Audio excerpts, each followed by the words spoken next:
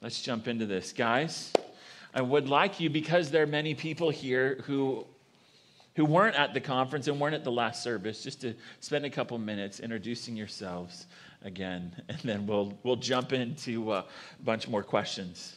I'm Virgil Walker. Let me turn this on. That'd be helpful. Yes. I am Virgil Walker, Executive Director of Operations for G3 Ministries, co-host of the Just Thinking podcast, husband to Tamika Walker, father to Princess, Princeton, and Price Walker. Princess and Princeton are in Omaha, Nebraska. Price is with us in Douglasville. Speaking of Omaha, if you're a follower of the podcast, you know that's kind of my moniker. It's because I spent 12 years total in Omaha, Nebraska, before moving to Douglasville, Georgia, where I reside now. Was during my time in Omaha, I was a pastor of discipleship for about 6 years of the 12 years that I was there. And so enjoyed my time there, and definitely am enjoying what I get to do with G3. The G3 stands for Gospel, Grace, and Glory. Someone was trying to write that down last hour and missed the third G. So Gospel, Grace, and Glory. It's a conference-based ministry that is putting out a tremendous amount of resources. In fact, G3 Press actually published the book Stand, and so we're really delighted to have Jon Benzinger as one of the authors from G3 Press, and so that's who we are. Good evening, everyone. I'm Darrell Harrison. My day job, I am Director of Digital Platforms for Grace to You, which is the Bible teaching media ministry of Dr. John MacArthur, located in Valencia, California. Some of you may be familiar with John. He is the senior pastor of Grace Community Church in Sun Valley, California. John's been the pastor there for 53 years, since 1969. My wife, Melissa, is here. We are originally from Atlanta. We relocated to Southern California about 3.5 years ago so that I could join the staff at Grace to You. As Virgil mentioned, I co-host the Just Thinking podcast with this guy. We've been doing it. December will make 5 years. We just released our 120th episode last week on indwelling sin in believers. We are approaching 6 million downloads by God's grace over that 5-year period. Many of you are listeners who we've met in the weekend that we've been here, listeners to the podcast, and we appreciate you listening and praying for us and supporting us. Melissa and I have 3 adult children, Colin, Naomi, and Yasmin. They're all back in Georgia, as are the rest of our family back in Georgia. We miss them very much, but God called us to Southern California, and that's where we are right now. I'm Jack Hughes, pastor of Anchor Bible Church in Louisville, Kentucky, and I'm married to Lisa Hughes, who is my claim to fame, my wonderful wifey. And I have 3 grown children, a daughter who lives in Hutchinson, Kansas, who's about ready to give birth to our 3rd grandchild any moment. So I keep checking my text to see. The doctor said, I don't think you're going to make it past this week, so we'll see. But I have 2 sons who are in Washington State, and they're living there, and so that's it. Well, that's great, guys. We have got another question for you, Jack. I want to start with you on this question. Going back to your conference messages on Daniel chapter 3, the question is, where was Daniel when Nebuchadnezzar commanded the leaders and officials to worship the image? Is there anything that gives any indication where Daniel was? Because he just kind of disappears in chapter 2 and he comes back in chapter 4, but he's not there. Yeah, it's one of those white space things that we don't really know. Some of the suggestions are Daniel was sick. Some say that he was abroad, because remember, he was the top ruler under the king, and so he may have been traveling someplace else, but we don't know. Nobody knows. God does, but he hasn't told me. So it's one of those, another thing that we get to ask when we get to heaven, where was Daniel at that time? Perfect. So, a number of different places where we can go. So let me start with this for all 3 of you, because I've gotten to know each of you in such a way that I know each of you can answer this question. And so I'd like each of you to answer this question.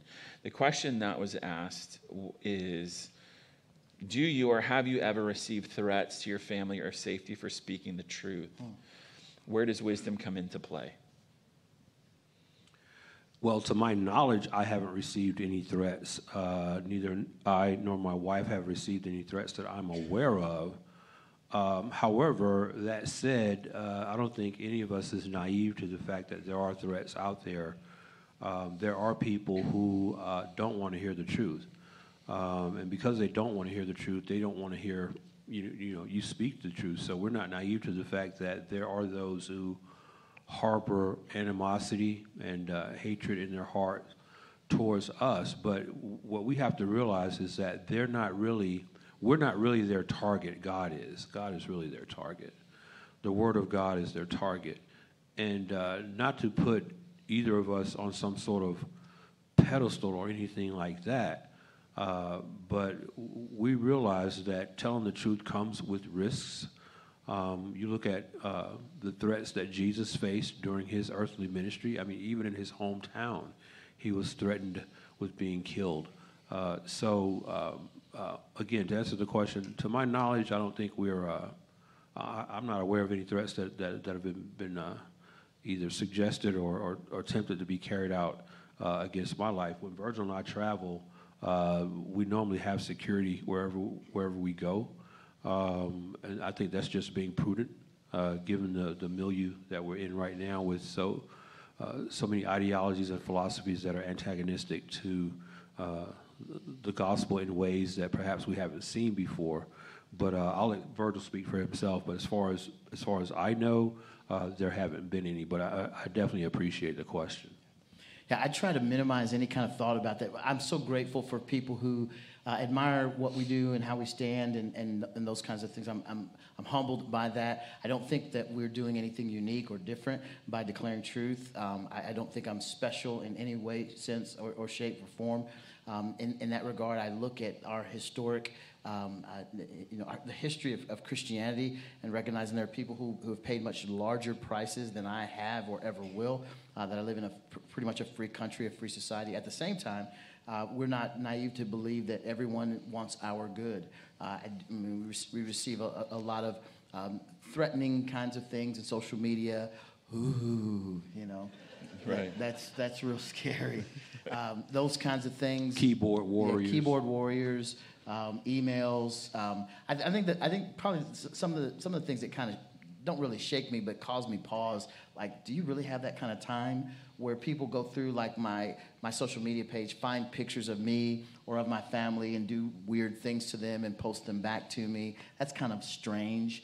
But for the most part, nothing ever threatening from a standpoint of violence. When we do travel, especially if we're at a large conference where access to where it's not a church building, where it's a conference-based center where there's public access, I'm always ensuring, especially if it relates to G3 or some other place that where we travel, there's some form of security in place so that not just for me or for Darrell, but for anyone that we're responsible for, we're trying to ensure that some level or form of security is in place. But nothing real serious. I do appreciate the question. I'm thankful that people are helped by the truth that we stand on and declare. But I want to disabuse you of thinking that we're some kind of a celebrity status where people are trying to kill us or take our lives from us.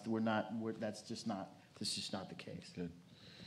Yeah, I've had a lot of death threats. Please show up. Say, this guy's trying to kill you. I'm pretty direct. I'm pretty direct when I preach. I don't know if you've noticed, but I am. The Bible not only tells preachers what to preach, God's word, it tells you how to preach God's word, to reprove, rebuke, exhort with all authority, and let no one disregard you. And if you don't preach that way, you're sinning against God because he commands you to preach that way. So when you're extracting sin and confronting sin, people get mad. So there's been multiple times throughout my ministry where all of a sudden, the police show up and say, yeah, this guy's trying to kill you. You need to be careful. It's like, okay. So that's what I did. I know I'm not going to die before my time. I know that God's time is appointed for me, and I'm not supposed to fear those who kill the body, for after that, what else are they going to do? Kick around my corpse or whatever? It's not going to hurt me. So I don't really worry about it. I just am focused on being faithful to the Lord and let the Lord be my shield, my fortress, my refuge. And if he wants to deliver me, fine. But yeah, counseling situations, I've had death threats.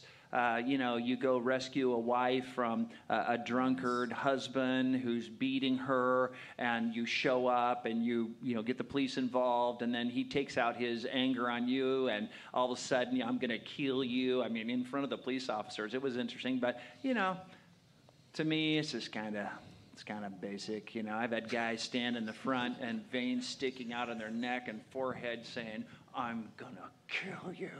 It's like, well, I try to do the soft answer turns away wrath.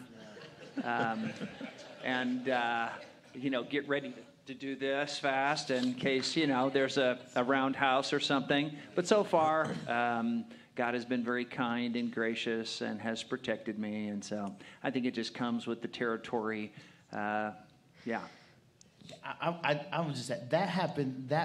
I would come closer to that at an abortion mill. Yeah. Where I'm serving, but never for the kind of stuff that Darrell and I are currently involved in, or on a street corner, and no one's ever threatened to kill me, but we'll become more agitated and violent as they're attempting to go into an abortion clinic, where I've been ministering something along those lines, where you're trying to stop them. Some of it was my own fault. Because of the nature and way that I approached it, and it would only be after maybe some teaching, some training, and some discipleship. It's probably not wise to tell a guy walking the girl into the abortion mill, be a man, stand up, because his idea of being a man will be to beat you down, and I'm not the biggest guy in the world, so that doesn't really bode well. But it's less about being antagonistic in those spaces and more about preaching the truth of the gospel. And so it was a process of learning how to provide a soft answer that turns away wrath in those instances. So Darrell, this question, because you are the dean of social media for Grace to You, this question is, how can I use social media in a way that brings glory to God? Yeah, actually, I've had that question come up before. Matter of fact, some of you may be familiar with a podcast called the Women's Hope Podcast. It's a podcast that's produced by the Masters Seminary, and it's co-hosted by Dr. Shelby Cullen and Kimberly Cummings. And I had the pleasure of being a guest on their podcast, maybe a year and a half ago, where we talked about this very topic. And the question was broached in that episode. And I would say to the questioner, the counsel that I have for you in considering how can you use social media in a way that glorifies God. And I preach this to myself as well. The first thing you need to do is always examine your own heart for what you're going to say.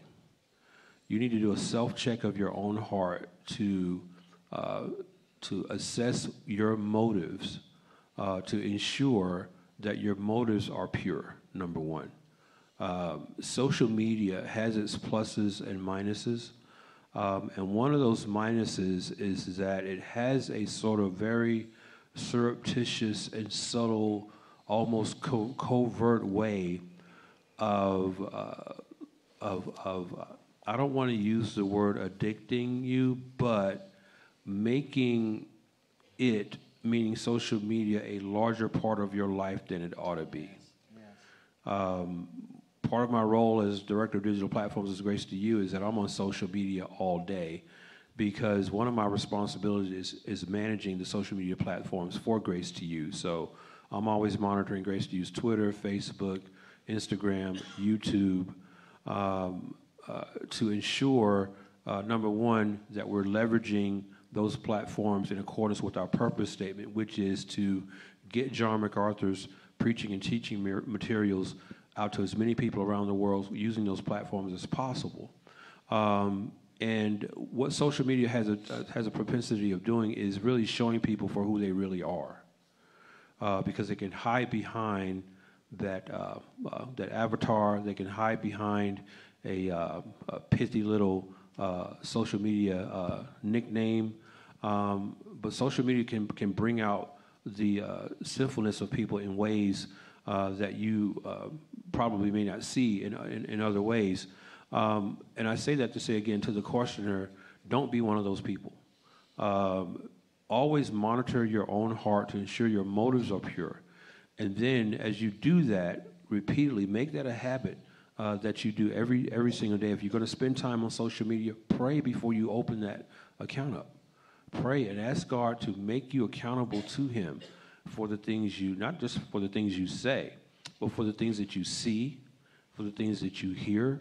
Because social media is not just a push platform where you put content on there for others to see. It's also a pull platform where other people are pushing content out there for you to see. And social media can be a very, very dangerous place for the eyes and the ears. So when you talk about doing an assessment of your own heart motives, you want to pray to the Lord that, Lord, keep my motives pure, keep my motives, God, honoring to you, acknowledging that God sees not only what you're going to say, but he knows what you're going to say before you even say it. So you want to submit your time, however much time you're spending on those platforms, you want to submit that time to him and ask him to give you a heart to only say, to only see, to only listen to those things that are going to be sanctifying to you, edifying to you, and glorifying to him. And then for anything, if there's any evidence over the passage of time where you are giving that platform too much time of your life, too much of your time that God gives you. Remember, God's giving you this time. He's giving you this breath, this air to breathe. He's giving you this heart that's beating. You do not want to take advantage of that by leveraging, by using more of your time on social media than you should, than you have to. And you know, each of us knows when it gets to that point. Each of us knows when it gets to that point. So just keep your motives pure. Be prayerful at all times while you're on the platform, and I think you will see that you will be able to keep a certain balance that's healthy, that's God-glorifying and edifying to yourself. So I hope that helps. Yeah, Jack and Virgil, you are both great follows on social media as well. You guys post a lot, and you post things that are really helpful. Would you want to add anything to what Darrell said? Yeah, I just, I kind of get up. I'm a real morning person, so like this morning, because I'm on Kentucky time, I got up really early, so I posted some things, I think about 4 a.m. I post diagrams of texts, Bible verses, put a few things out there. Sometimes when I'm writing my sermon and I'm reading commentaries and just all kinds of resources, endless resources, I'll come across a really good quote, and then I'll just think to myself, I'm just going to paste that over on there, but that's pretty much all I do. I just try to put good material out. I don't get involved in arguments. If people get snarky, I just block them. Yeah, just nuke them. I don't have time. I'm not going to argue with people on Twitter and on 245 characters at a time. It's dumb.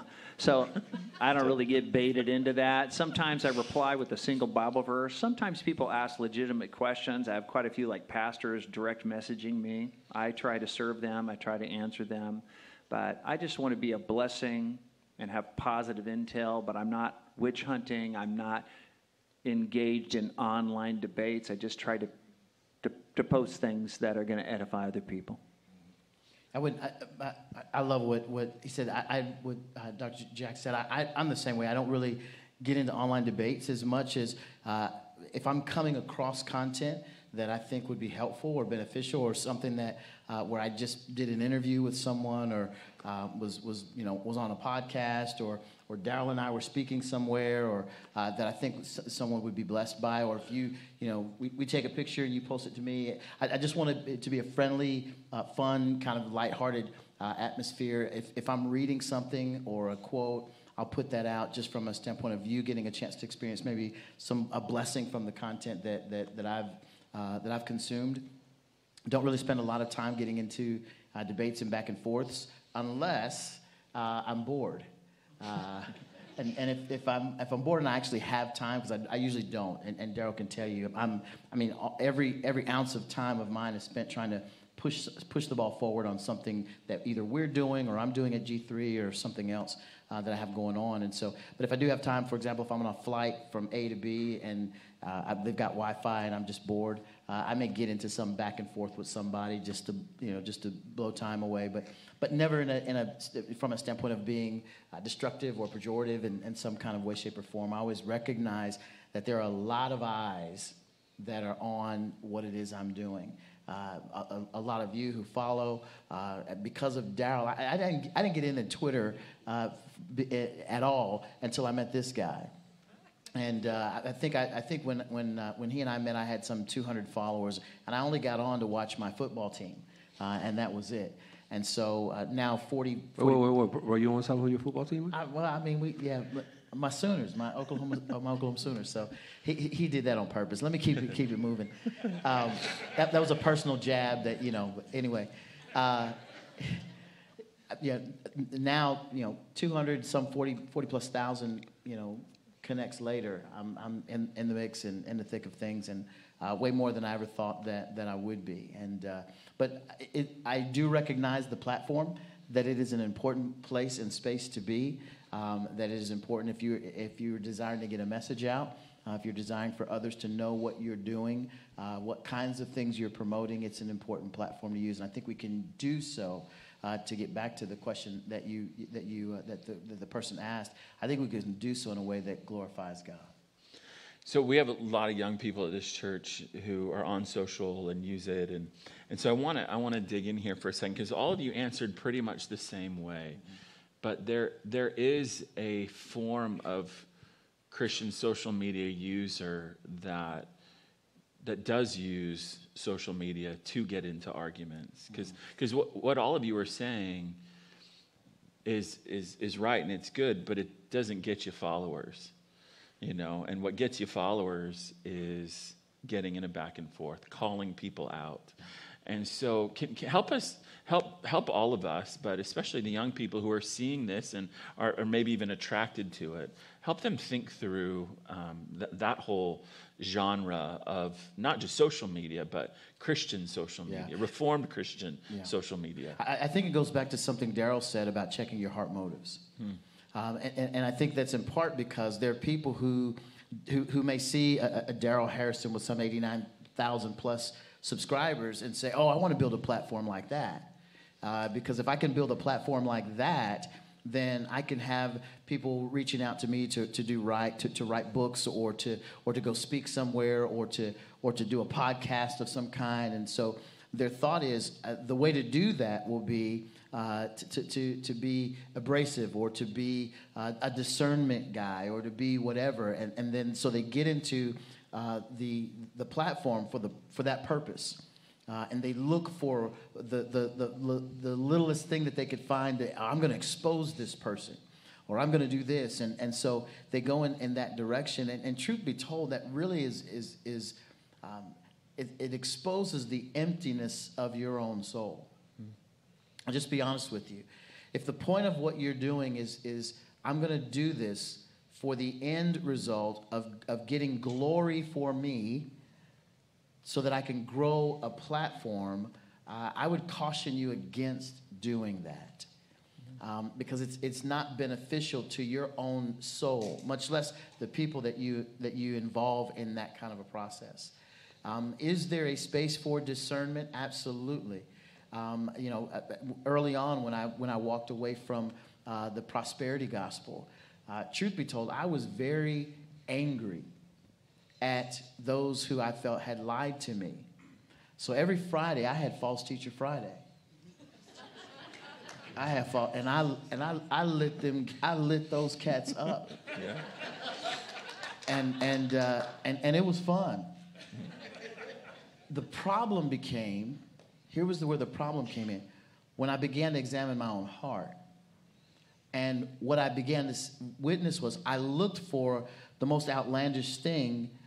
And I felt joy not in exposing falsehood and unpacking truth, but how many likes could I get?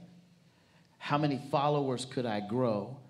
How many people now thought I was cool because of the way I took down that false teacher? And while there may have been some benefit in people who didn't know that the person was a false teacher, there was the manner in which I went about it. It goes back to what Darrell just said about checking your heart. The manner in which I went about it was not to glorify and honor God, but was to glorify and honor me, so that I could build a platform.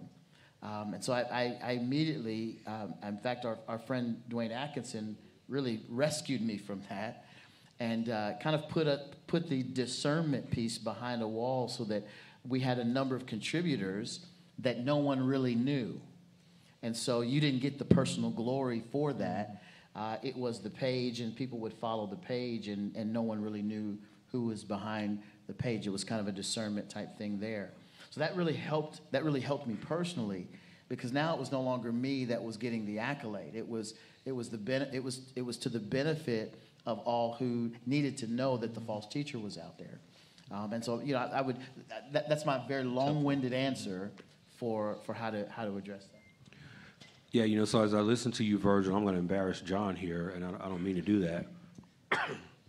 But one of the things I appreciate about being here at Redeemer this weekend is that whether it's John, whether it's Kyle, whether it's Dale, whether it's any of the other pastors here, they'll introduce themselves as, I'm one of the pastors here.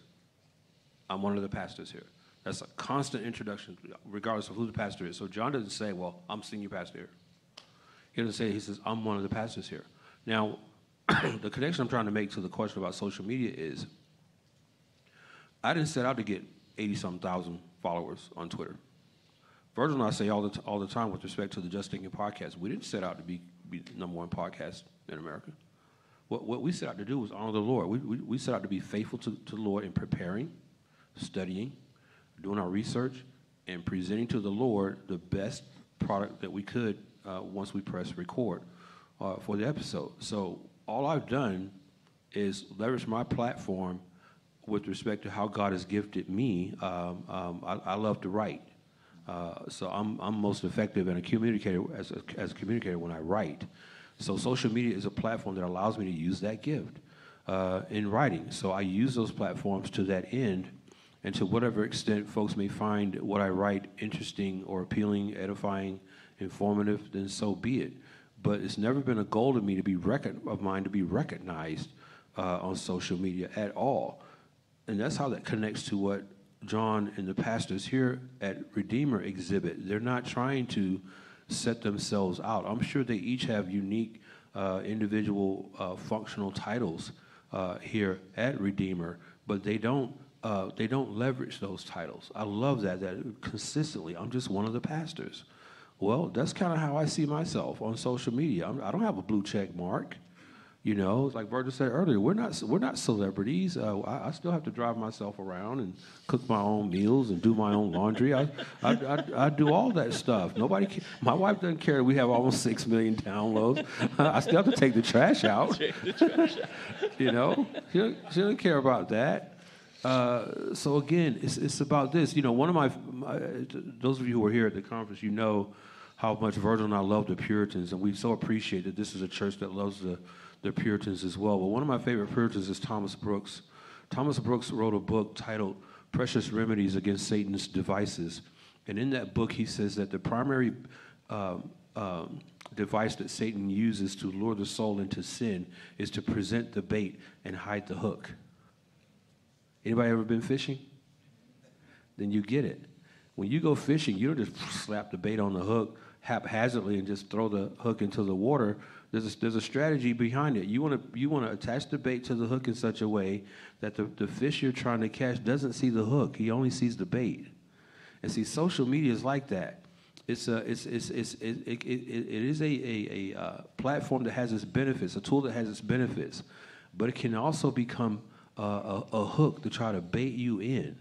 So what I like to tell people is, especially Christians, if you want to really use social media to a God-glorifying extent, like Virgil was talking about, getting into debates with people, one way you can glorify God on social media is to be willing to take an L. Yes. Be willing to take the loss. Yes. Be willing to take the L. Before you get on engage with somebody, just go ahead and say, okay, I'm okay to be perceived by this person as having had lost the argument.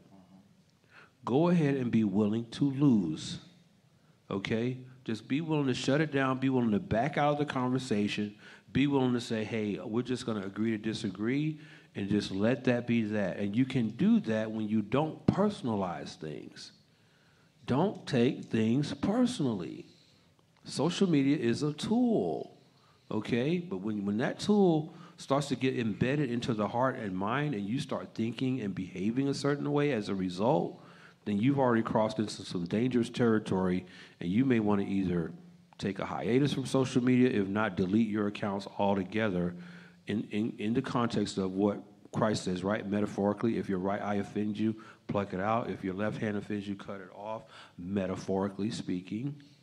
But that's one of the steps you may have to take. You may have to delete your accounts altogether for the sake of your own sanctification. You need to be willing to do that.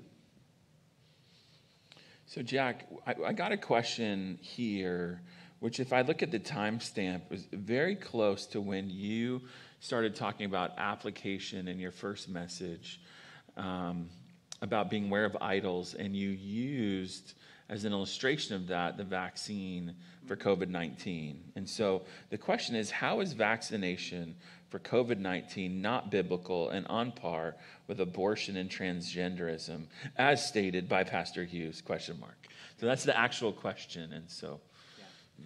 Yeah, the point I was making there is a lot of times we're presented with things that are not true or not all the way true. So if you are one of those people who just watches the mainstream media, you're being lied to a large majority of the time.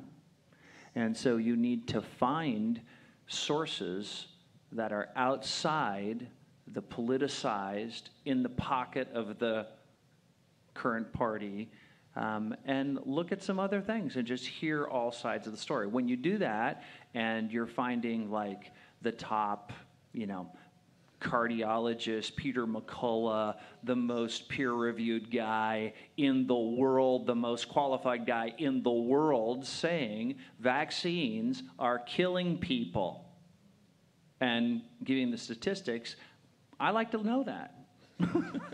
I want you to know that. You can make up your own mind, whether you want to get the vaccine or not, but at least be informed. Don't just be a dupe.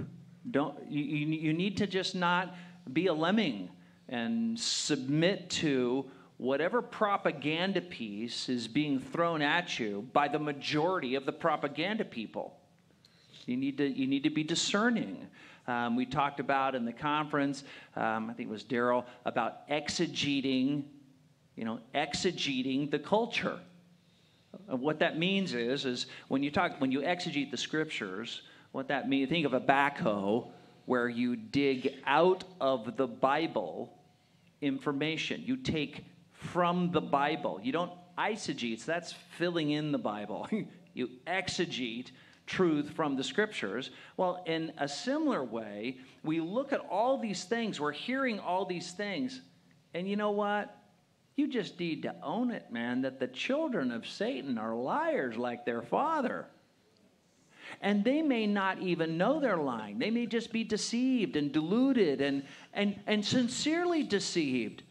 But you need to be discerning. You need to be like the sons of Issachar who knew the times. Yeah.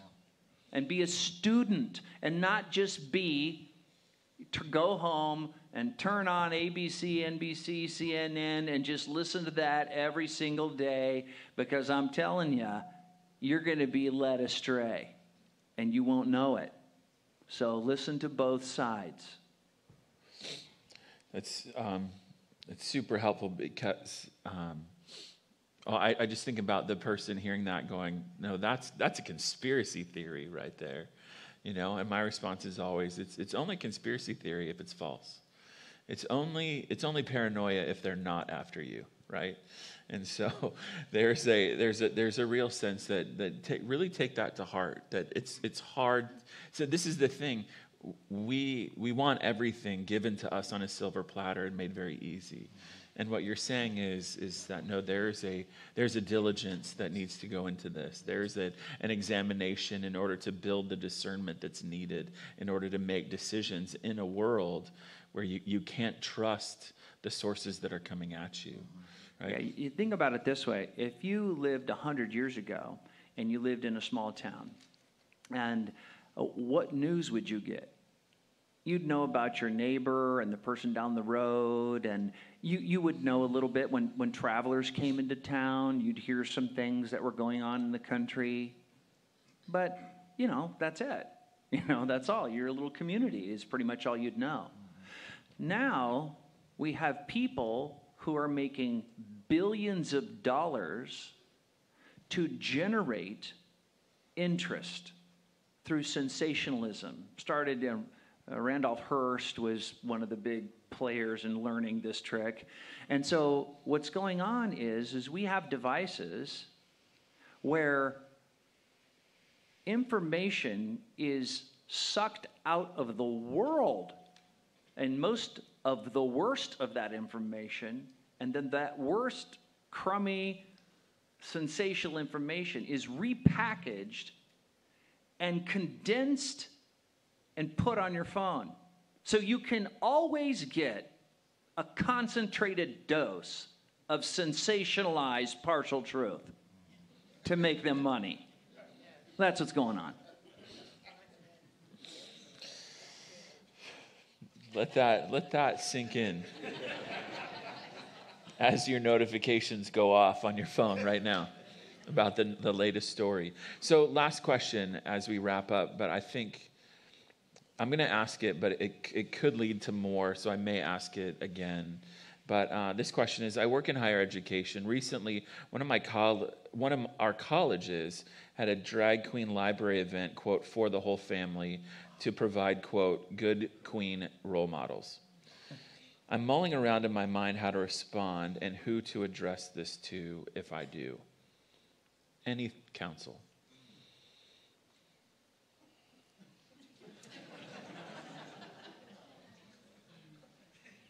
There are imprecatory psalms. Explain that. Yeah. I would just say that as a parent, specifically, you need to be involved in your child's education. Whether they're going to public school or private school or homeschool, be involved in your parents. There's a really good movement happening right now. During the riots and things, I remember there was 23 Antifa members arrested. I think it was in Portland, and 18 of them were grade school and high school teachers. And the parents were so shocked that their children were sitting under anarchists. They immediately got involved in the Parent-Teacher Association and started voting the liberals off the board and taking action.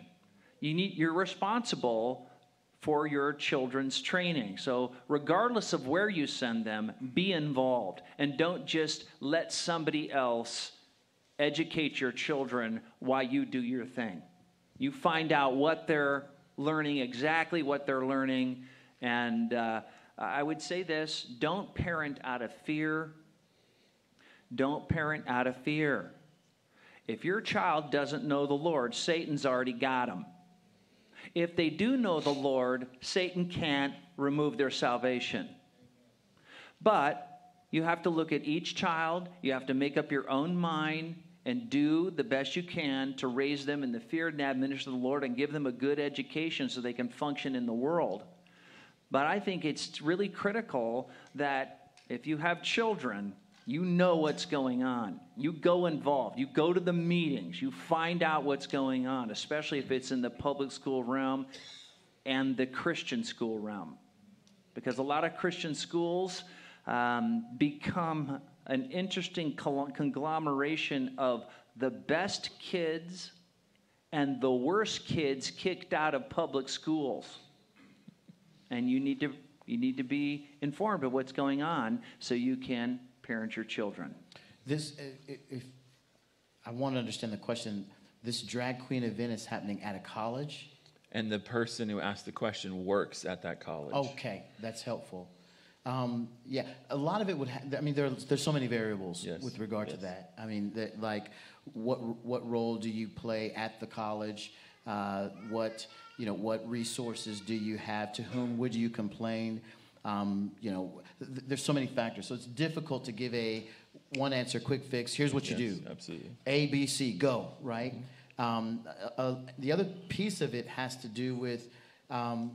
Not so much what you're willing to risk as much as how much energy are you willing to spend in a space that is dedicated to exactly what they're doing. Because colleges and universities are not Christian entities. They're not Bible-based entities. I mean, if the thought was, I'm going to stand up against every worldly activity that is happening at the college, you would have no time for anything at all, but to run around chasing every event that was happening that did not honor and glorify God. Mm-hmm. So there are so many variables, and this may be an instance where, again, we're seeing in the culture this promotion of this gender fluid, ideology, this gender fluid theory. You're seeing the transhumanist movement. You're seeing the transgender piece. And so you're more animated and excited to be involved in this particular fight because of what you're seeing oftentimes, that you're not taking into consideration all of the other battles. I mean, there's drug abuse on college campuses. There's you name the sin. The sexual promiscuity and activity that's taking place. Are you planning on standing against that? Are you planning? You've got to think through your list of priorities and then examine, what do I have room for? What do I have the ability to engage? How do I engage it? And then kind of go from there. So while I would love to say somebody's raising their hand in the back. While I would love to say that there's a one word, I would love to say that there's here's the answer, A, B plus C. There's not. There's a lot of variables in that. If Virgil were given this instance, that's why I kind of paused to think it through. I may, because of the role that I have in the place I'm in, I may write an article about it to address it in the hope to make people aware of what's happening, in the hope to see others maybe transform, especially believers, transform their thinking about this so that they can have a conversation with their children about what they're experiencing. I don't know that I would show up on the college campus to perform some activity or some march or something along those lines. So it's more Book of Proverbs than Book of Romans. Yeah. It's more wisdom on this. Yeah. You wanted to add anything? I saw you open your Bible. Yeah, I was just opening my Bible to Proverbs, as a matter of fact. I know we're out of time, so I don't have time to go to a verse right now. That's just a recommendation. That's just a suggestion. It's like the Pirates Don't tell him. Yeah. We do 3-hour podcasts. Don't tell him. Just a guideline. You got it. There's no service after this, so we're I good. got it. Yeah, I think we need to remind ourselves why colleges exist. Colleges don't exist to educate anyone. They exist to indoctrinate. They don't exist to educate. This has been the case since John Dewey, the father of public education. Public schools were never founded on the virtue of educating children. It was to indoctrinate them to formulate a social worldview. And now you have, after decades of that going on, now you've got just the right recipe, if you will, for that to happen in the culture. So for that person who, I echo both these, Dr. Jack and Virgil, I just want to echo what both of them said.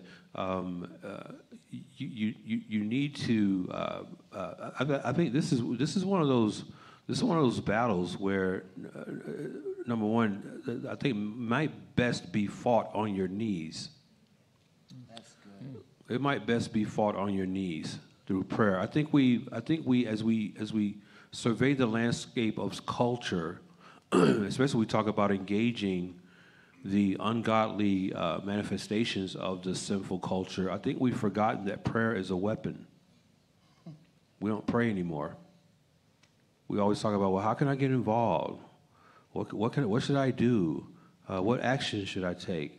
Well, I think this is, again, specific to that question. I think this might be one of those instances where the battle is best fought on your knees.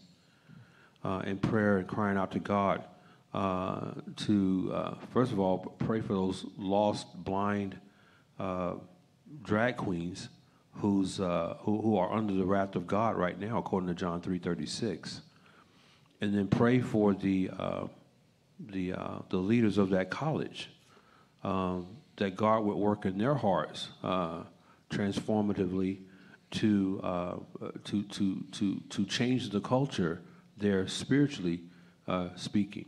So again, not to rule out, because again, as Virgil wisely said, there are so many variables in a situation like this to consider. So I'm not making a blanket statement when I suggest that perhaps this is a battle that's best fought on your knees.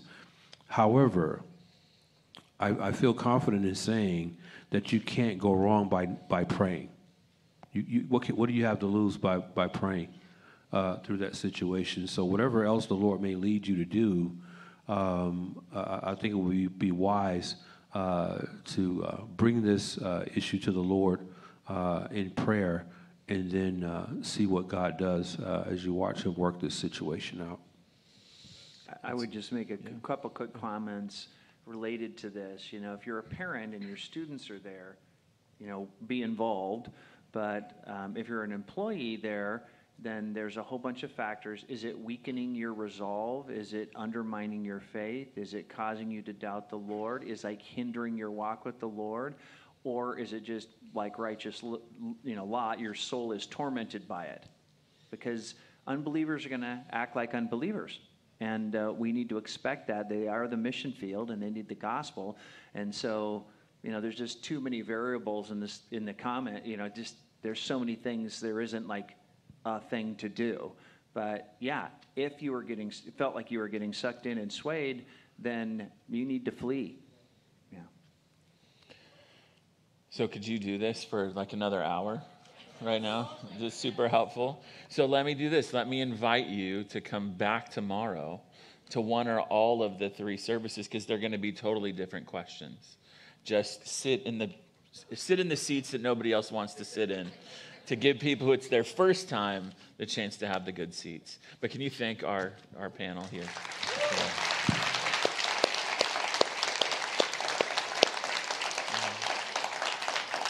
So let me say this as we conclude the evening. If you're a guest, please take your Connect card out to the to the Welcome Center. And there are people there to ask you a question, like Kyle said, and give you a gift, so we can say thank you for joining us today.